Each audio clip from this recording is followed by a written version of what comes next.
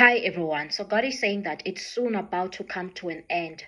God is saying that some of you have been trying to do things without success. You've been planting, but you haven't been reaping the rewards. You've been putting in so much effort. You've been putting in so much sleepless nights. You've put in your sweat. You've put in your tears, but none of the things have been fruitful. But God is saying that He's soon coming to rescue you. Just continue crying to Him. You're about to gain your victory in the mighty name of Jesus. That is why here when you read in the book of Judges, chapter 6, verse 3, the Bible says, whenever the Israelites planted their crops, the Midianites, Amalekites, and other eastern peoples invaded the country. They camped on the land and ruined the crops all the way to Gaza and did not spare a living thing for Israel, neither sheep, nor cattle, nor donkeys.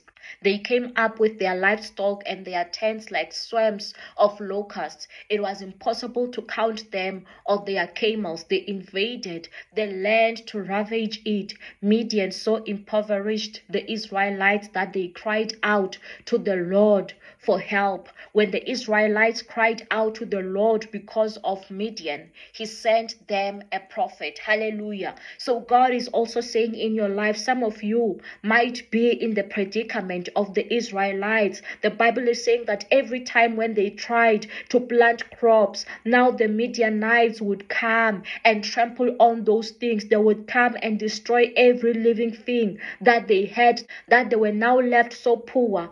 But God is saying that things are about to change for you in the mighty name of Jesus. The things that you are doing will no longer be in vain. You are not going to plant crops and not enjoy them. Right now, from now on, you are going to enjoy the fruits of your labor. Everything that you plant is going to be fruitful in the mighty name of Jesus. Amen.